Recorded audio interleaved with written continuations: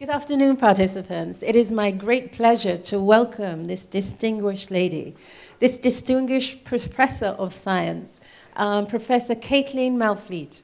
She is the first dean of her university in history, the first female dean of her university in history. She is a lecturer, a professor.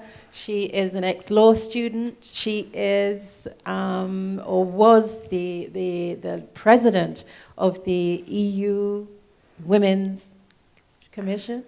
Oh, no, the Flemish Council of Women. Sorry, I've got so much EU and Africa in my head. She is the president of the Flemish Council of Women. She is a pleasure to listen to. She is a pleasure to be in the presence of. And I would like you to give a big, warm ICD welcome to Professor Katlijn Malfliet. Thank you. Thank you. Well, what has not been said, but what is very important for this lecture, is that before becoming a dean, I was involved for decades in the study of Eastern Europe and Russia. So I studied communism, I studied politics and law in Central and Eastern Europe, and first of all in the Soviet Union. And that is what I want to share with you today when we talk about human rights. I would like to discuss with you what exactly changed in the field of the human rights discussion after the fall of the Berlin Wall, after the end of the Cold War, of course, and after the implosion of the Soviet Union. Europe has changed a lot, of course, after the fall of the Berlin Wall.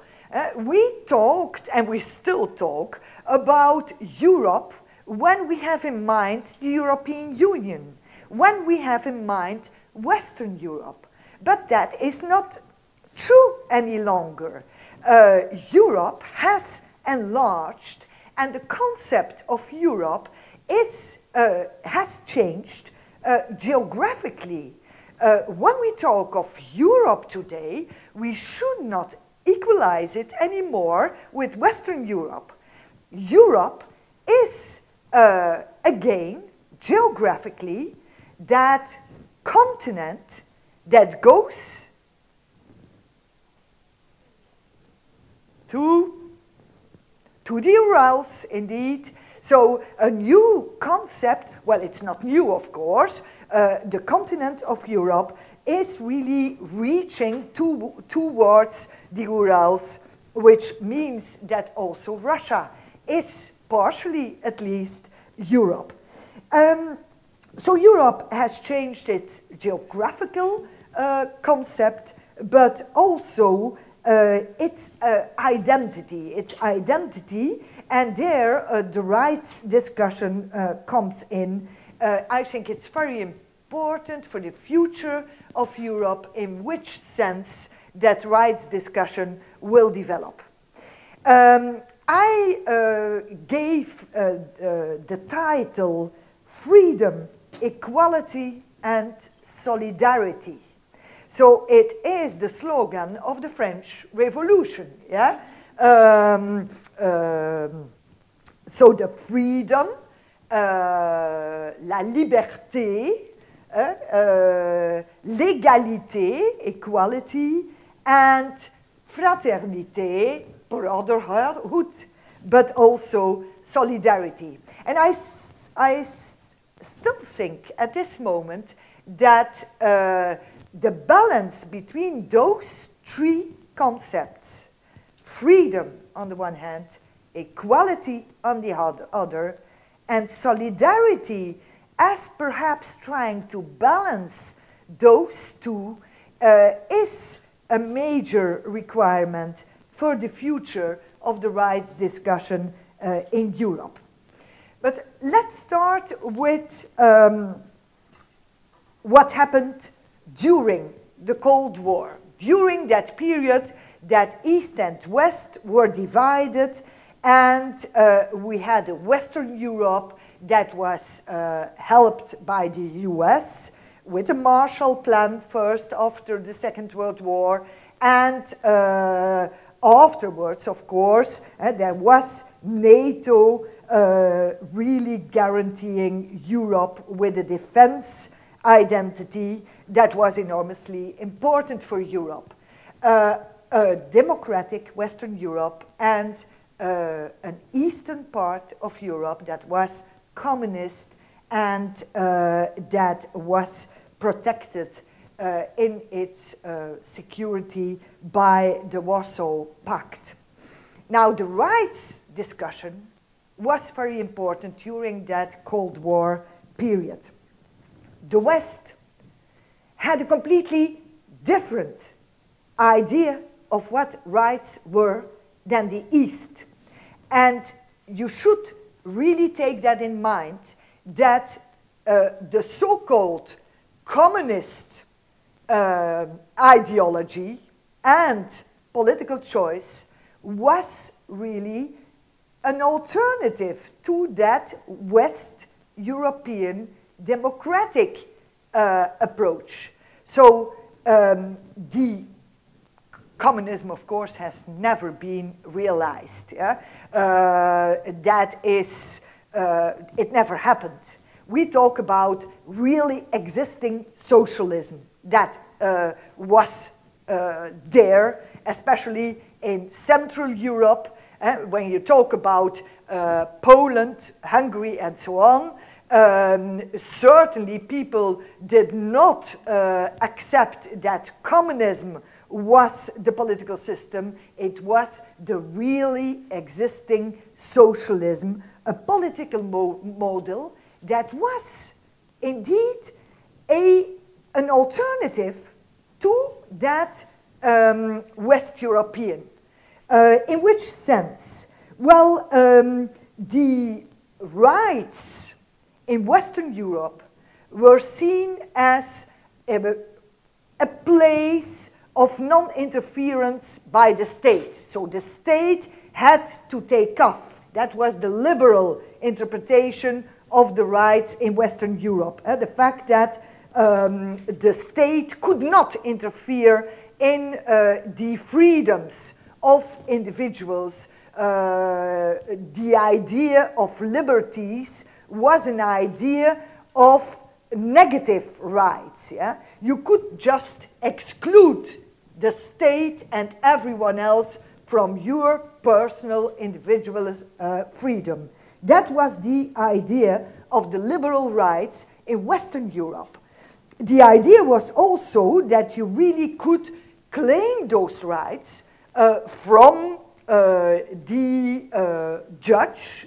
You really could make them through a procedure before the judge.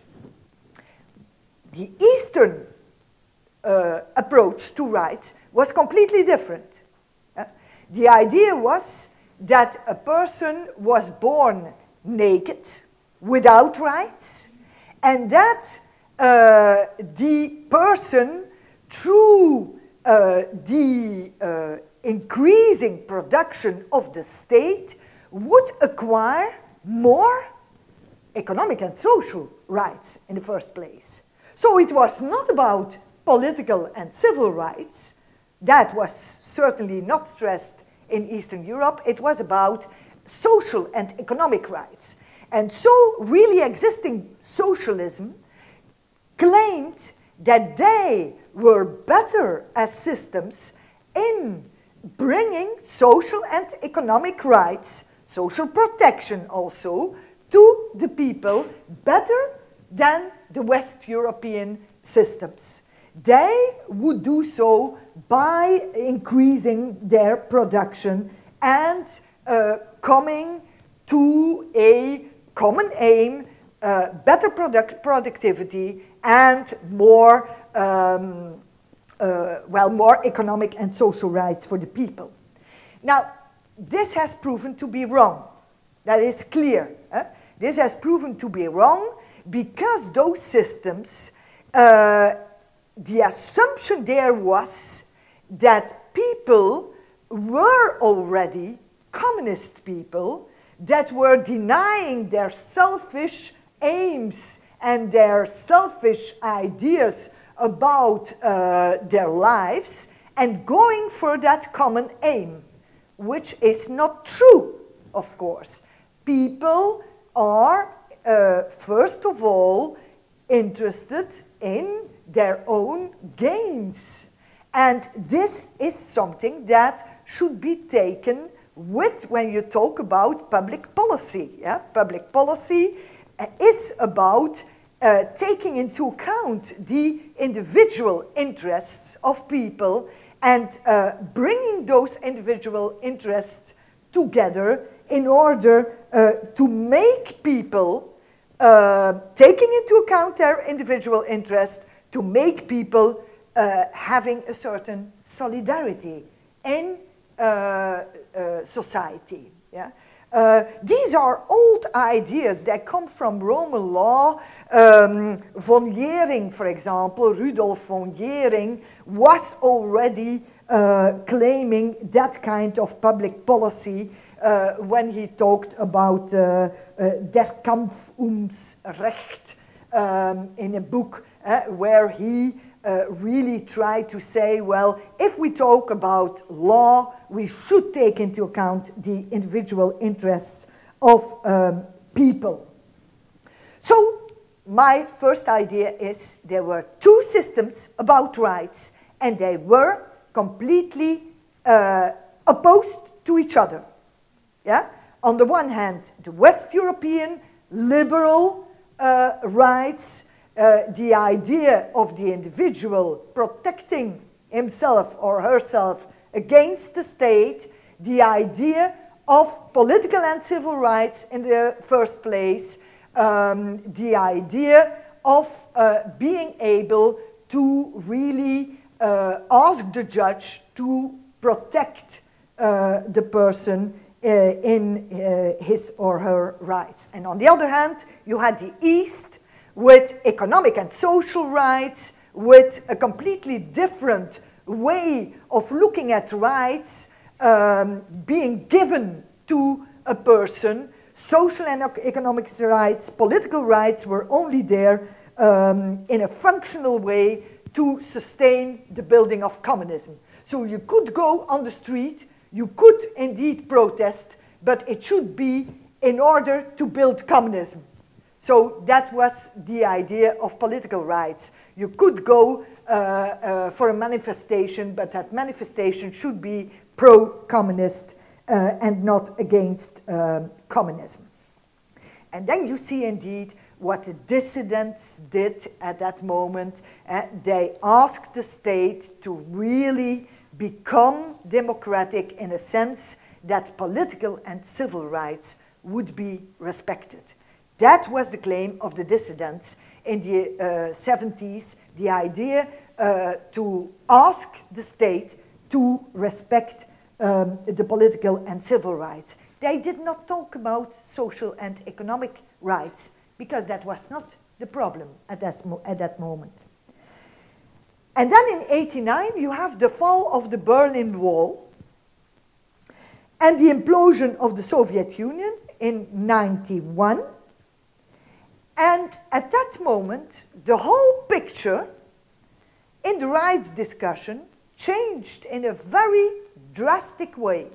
I would say in a Copernican way. It was really a completely different picture that we have about the rights discussion at that moment. The whole idea of really existing socialism collapsed.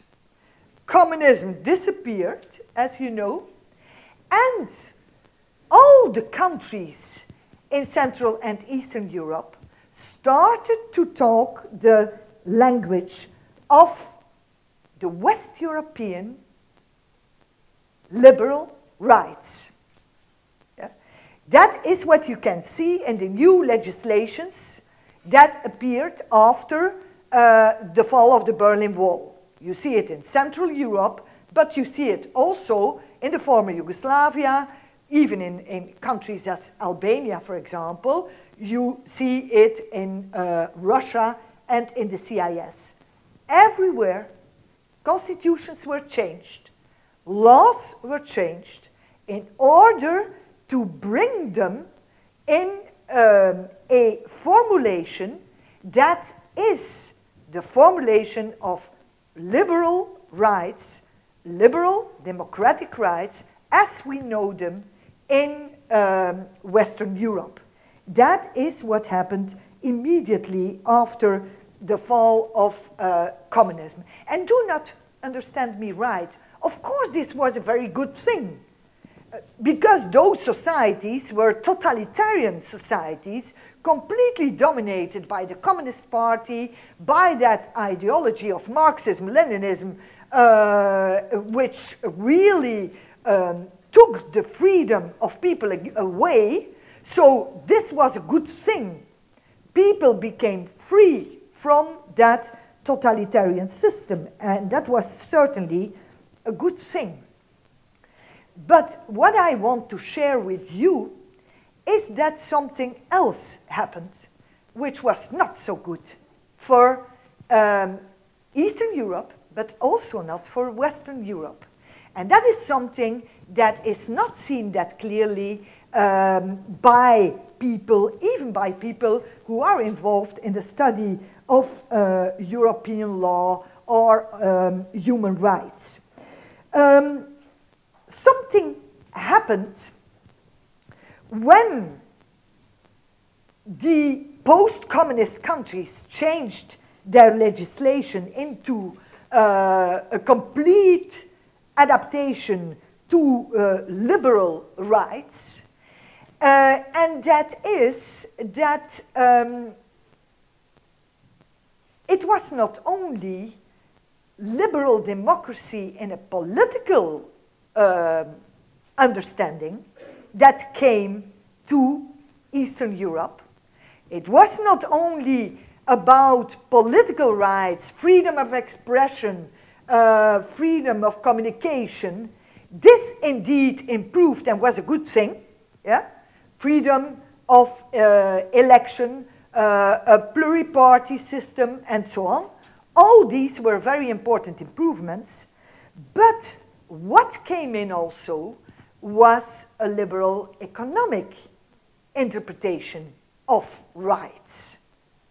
That was very important.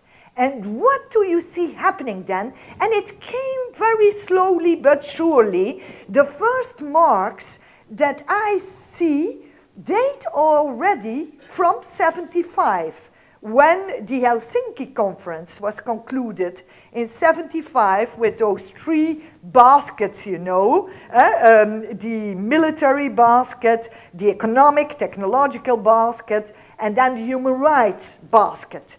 And they were seen as communicating vessels. So if there was improvement in human rights, there was also improvement in economic and technological cooperation.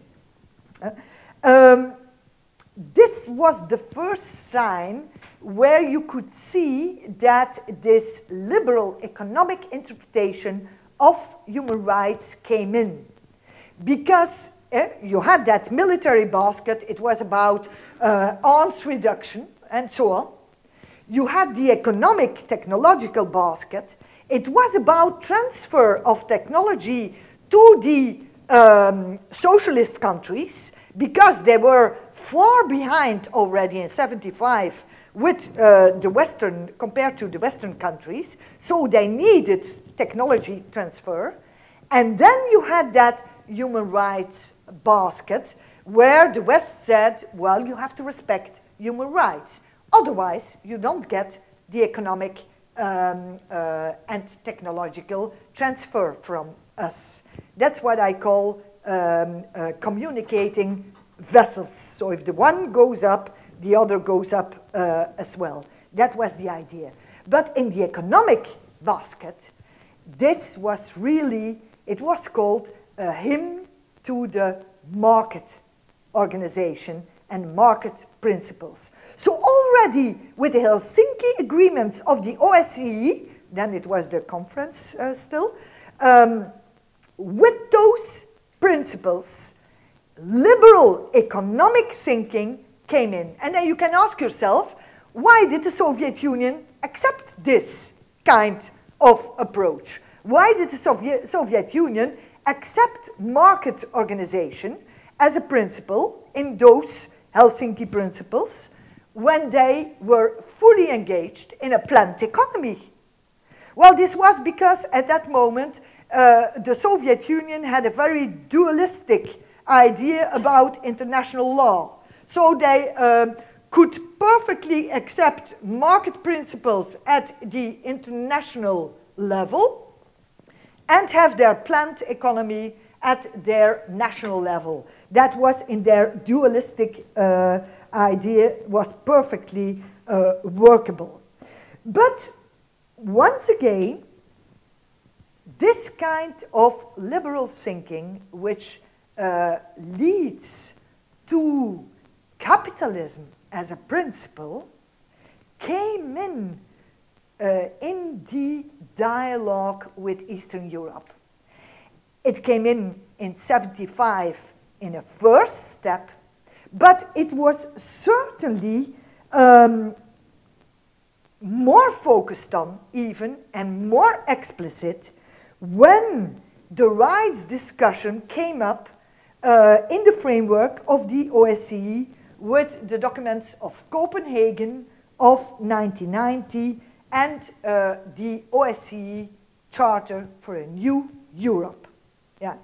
The OSCE Charter for a New Europe very clearly makes the choice for what they call a unique concept of human rights, meaning that they take political and civil rights and social and economic rights as a unique concept of human rights. Yeah? After the famous pacts of the 60s, UN pacts with political and civil rights on the one hand and the economic and social rights on the other, the Charter for a New Europe says, well, we talk about a unique concept of human rights. And we would like to surpass, to overcome that division between East and West about political rights on the one hand and economic and social rights on the other hand. But by doing this, a liberal economic approach to human rights came in. Yeah? And it came in through several channels, through the OSCE, as I told already, but it came in also through IMF, World Bank, EBRD. The Washington Consensus is all about bringing in market principles into that human rights discussion.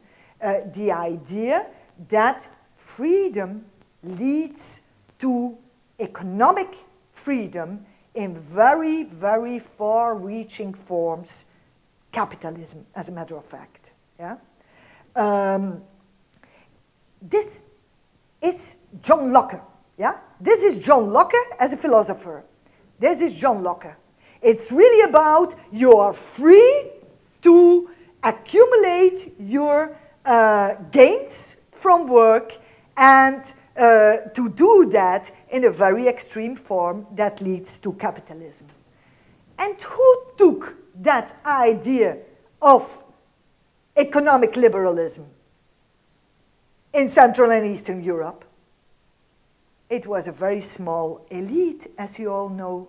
It was a very small elite. In Russia, they are called the oligarchs. A person as Abramovich, we know all. He is active, we talked about football and economic power before. Well, all this is happening indeed.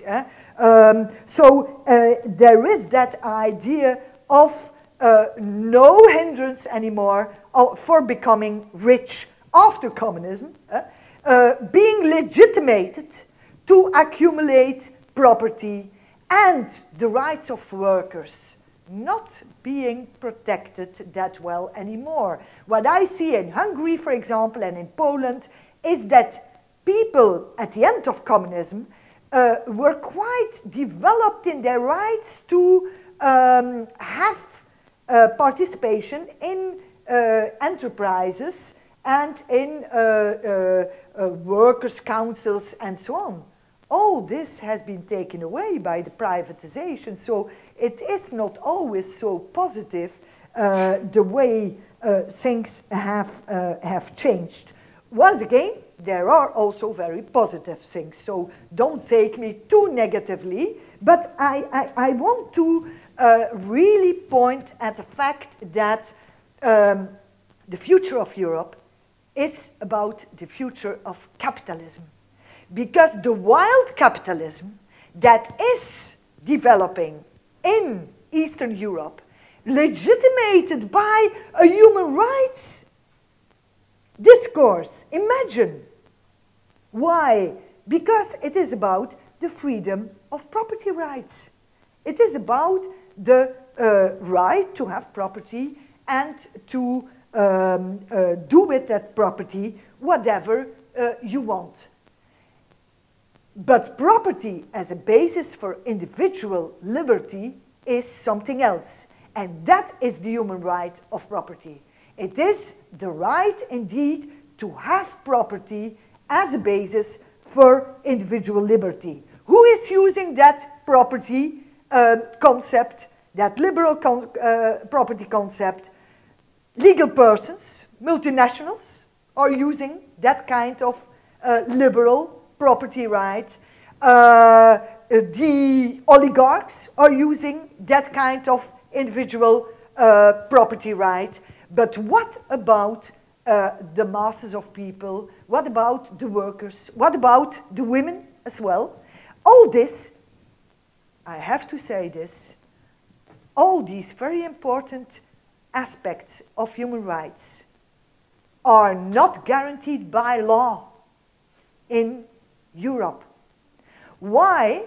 Because the nice ideas that we have about stakeholdership, for example, it's a very nice idea. You have shareholdership on the one hand in corporate governance, and on the other hand you have stakeholdership, meaning that others can indeed claim that they have an interest in an enterprise, for example, which is not a property rights interest. So that stakeholdership, well, it's not really that well guaranteed. The idea of corporate social governance, which is so important for having multinationals behave ethically, it's not really well developed in law. Yeah? It's not the case. The ideas are there, but the law is very slow in just following that idea of what I would call taking rights seriously. Yeah? Taking rights seriously, it's a work of Dworkin. The idea that it's not so easy anymore to talk about the socialist interpretation of human rights on the one hand and the conservative interpretation on the other hand, or the social democratic and so on. No, it is about just, having those rights redefined. Yes, yes, I will stop. It's just that it's almost 15 to 1, that's all. Yeah, but we will have some room for discussion. Thank you very much. I can go on and on, but I think that I made my point here. The idea that, well, we saw, for example, in the right to express yourself as well, there is improvement. On the one hand, there are rights to just express your thought, whatever you want, but there is a new censorship coming up. It's the censorship of media ownership property, the idea of self-censorship of the media, the fact that they can say whatever they want, but that they don't have the means to really bring the news to the people, because all important mass communication instruments are in the hands of an elite or of the state. So there are new forms of human rights violations which are much more difficult to detect, because in the whole Europe there is now that same talk about liberal human rights. But there is a risk that those liberal human rights become illiberal in their concrete implementation. Thank you.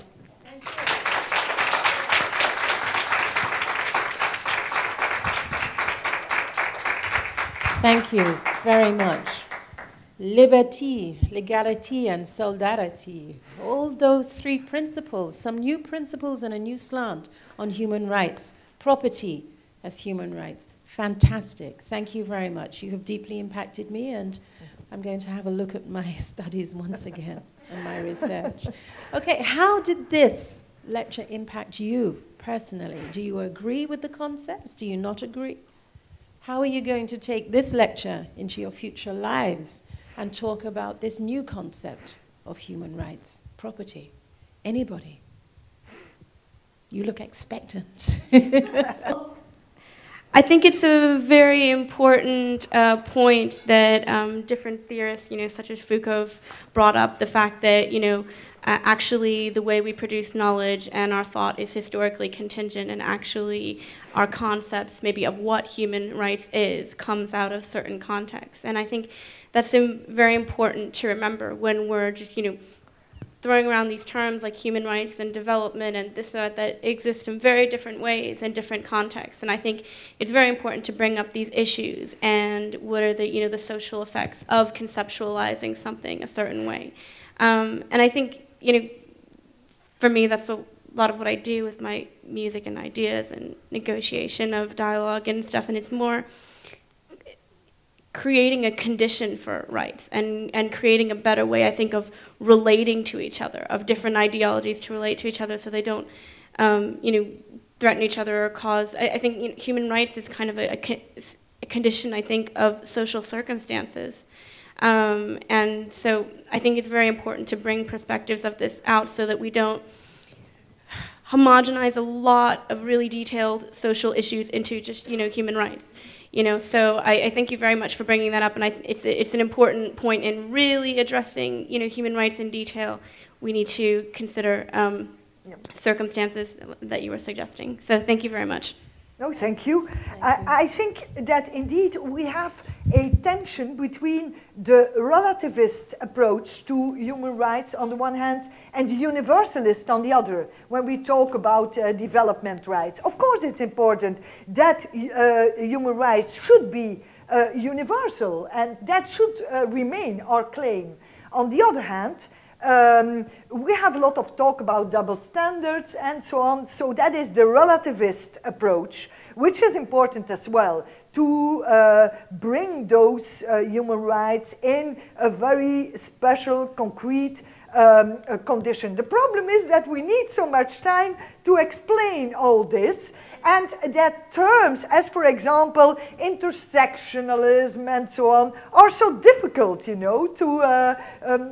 understand and to explain. So it's very complex, and you should be able to bring it to people in a way that people can understand that it's always a question of what the Romans already named the aurea mediocritas, so the middle way, between universalism and relativism, for example.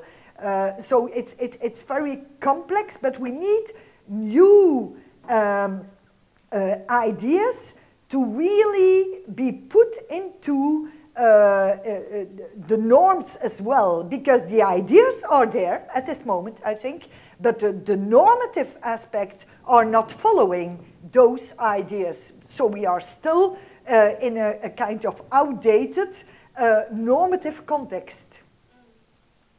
Big dilemma. In the West, you have a right to live before you're even born.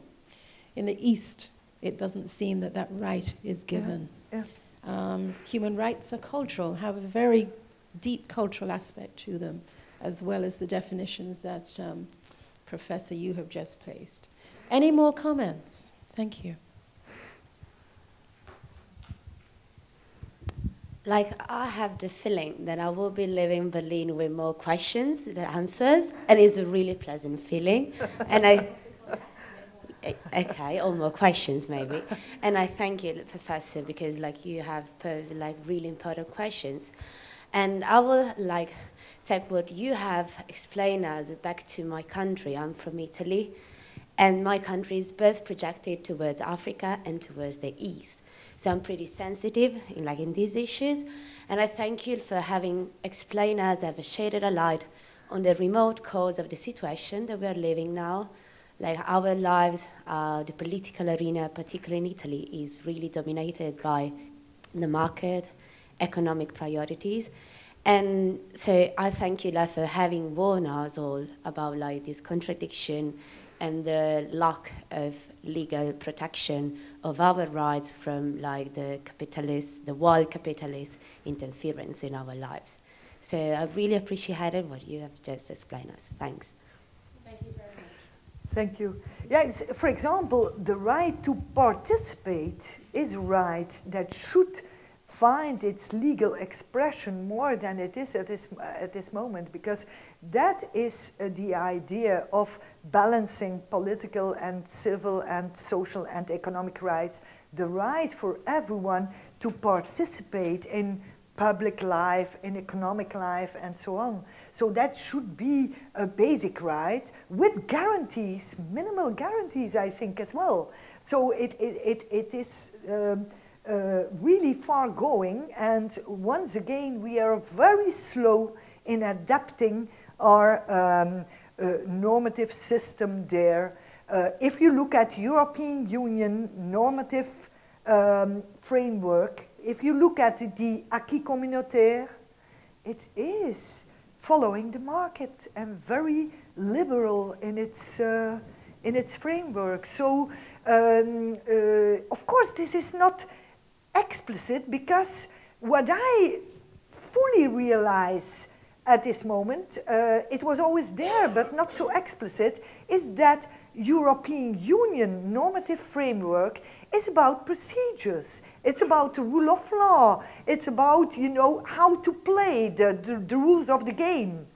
It is not about the ideological choices of countries. It's not about ideological choices made by people and so on.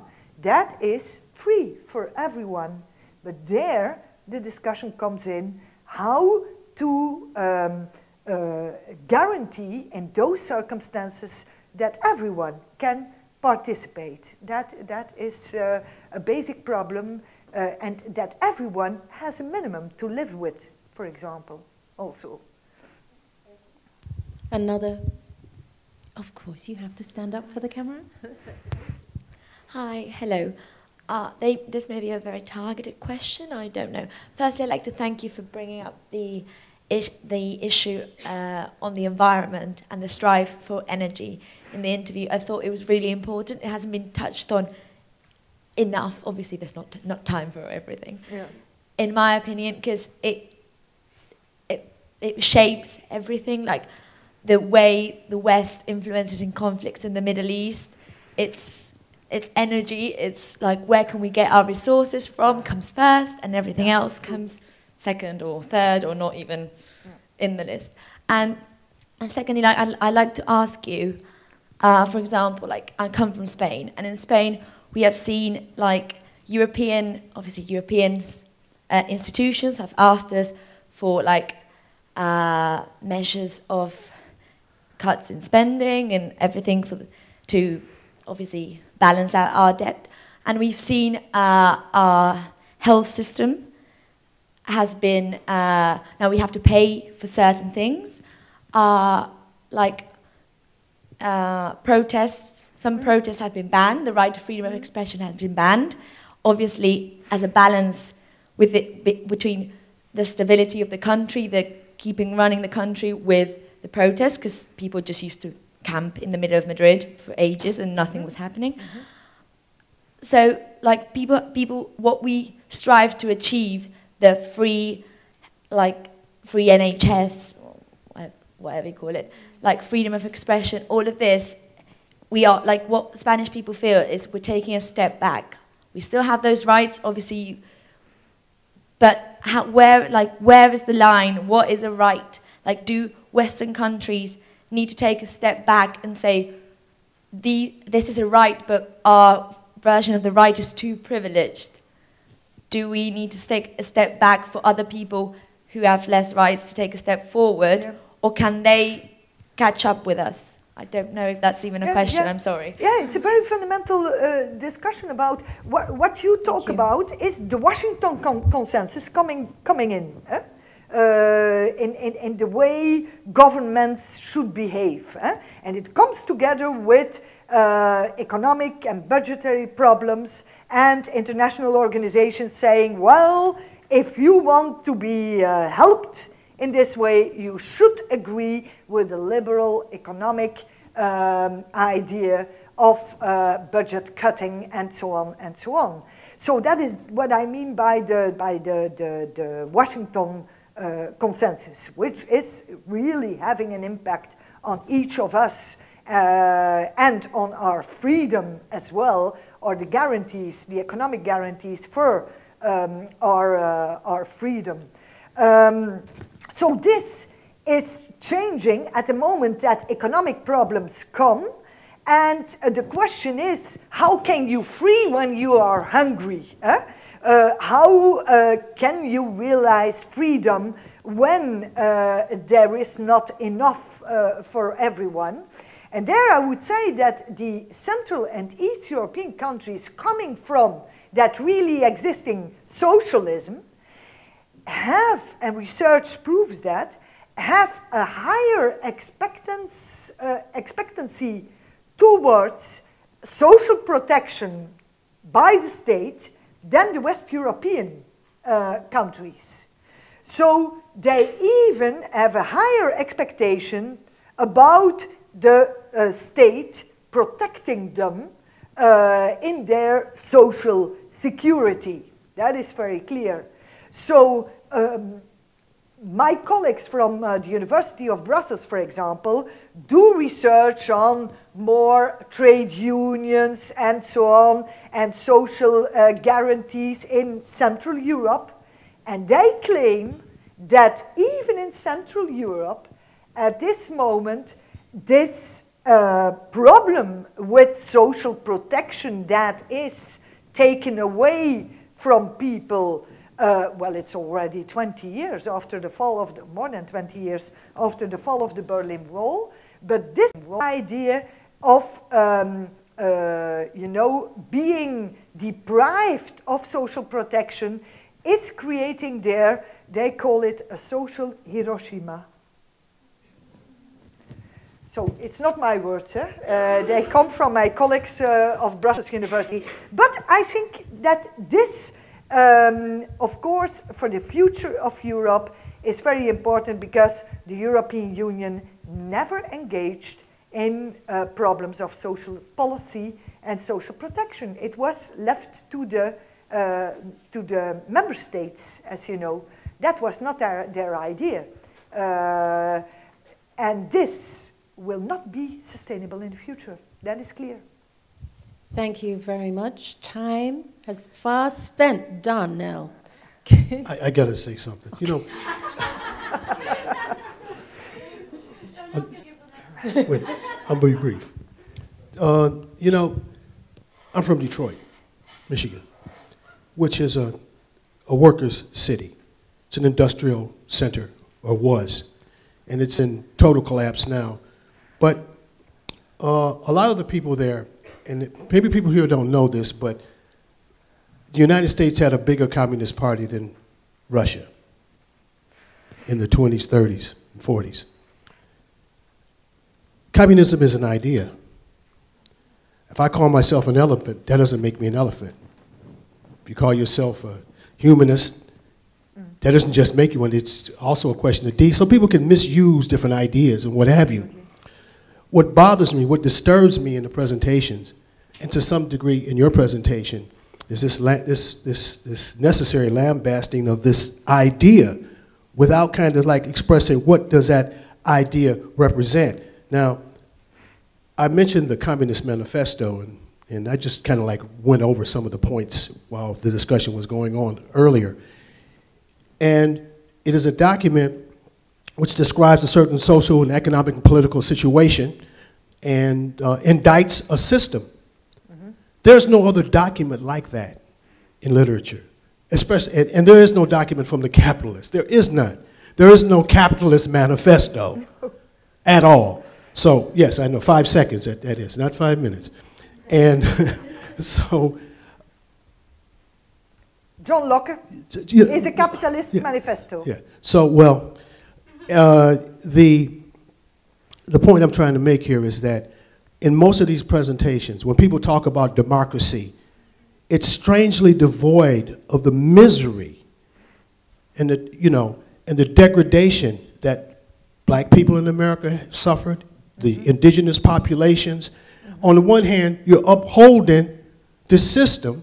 Now, I'm not talking directly to you, excuse me, I'm not putting you on Front Street, I'm just talking in general. And on the one hand... I always say to my students, first read the Communist Manifesto. Oh, good. Because they have no knowledge about that. They are last year students of the law faculty and political science. Let me just... They didn't read it. I say, read it first. It's basic. Let me just sum up what I wanted to say. All along the line here, people have been upholding this system, this foggy system of democracy, when it violates every human right over centuries. And then it lambasts another system that tries to, or idea that tries to challenge it. Yeah. I'm trying to understand the logic behind that. I think, excuse me, would you like to retort? Or? Well, I think he's absolutely right. That is the idea that all this is not sustainable anymore, and that is good perhaps for the future, because that becomes now finally very clear. That's what I wanted to say when I talked about illiberal democracy. That is a democracy that doesn't lead to the freedom of people and protection of human rights, but to something else. But that idea is rather new as accepted in scientific world even. The idea of illiberal democracy, it's not so that democracy frees people as such. Yeah. I think the title of the lecture begs the question, how universal are human rights? And I think the answer is, they are not. And that is why we exist, the Institute for Cultural Diplomacy, to promote basic human rights and stability throughout the world. You know, the thing is that I'm from Georgia, and you may know that your lecture was so emotional for me, because the Soviet Union was, if I had not faced it firsthand, my parents faced it firsthand, and the parents of my parents. So the things that I want to say, it's not so easy as we talked that Soviet Union collapsed, and then we went and turned into Western politics. It wasn't so easy because... Words. Words in constitutions. Yeah. That's what I was talking about. Yeah, words, yes, yeah. But many people died of course for not this. The policy, and the concepts, freedom, equality, and solidarity are the concept that we are now imagining what this is. Yeah. Thank you very much. Nice note to end. A big round of applause for Professor Katlijn Malfliet. Thank you very much.